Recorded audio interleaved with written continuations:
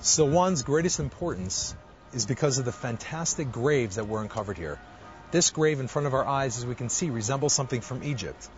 And it's no coincidence that it resembles something from Egypt, because the epitaph engraved in the hood of this gravesite says, Bat Paro, the daughter of Pharaoh.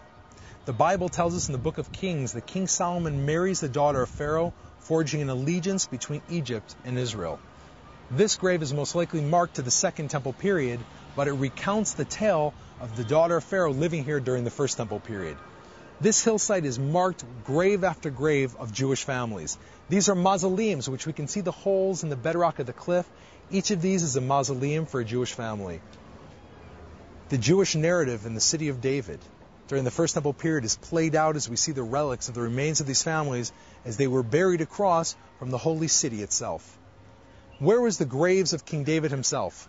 According to the Bible, the city of David housed only the graves of King David and his family. And here at the bottom of the hill, in this open area of land, there's a quarry. But deep inside the quarry, we found places in the stone where there are grave sites.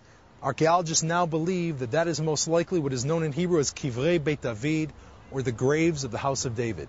But to know that for sure, the archaeological excavations and explorations of the city of David must and will continue. Silwan's greatest importance is because of the fantastic graves that were uncovered here. This grave in front of our eyes, as we can see, resembles something from Egypt. And it's no coincidence that it resembles something from Egypt, because the epitaph engraved in the hood of this gravesite says, Bat Paro, the daughter of Pharaoh. The Bible tells us in the book of Kings that King Solomon marries the daughter of Pharaoh, forging an allegiance between Egypt and Israel. This grave is most likely marked to the Second Temple period, but it recounts the tale of the daughter of Pharaoh living here during the First Temple period.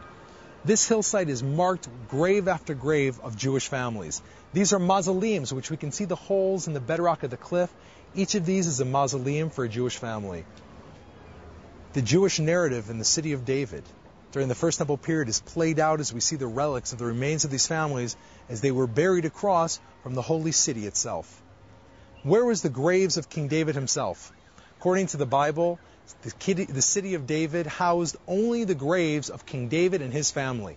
And here at the bottom of the hill, in this open area of land, there's a quarry.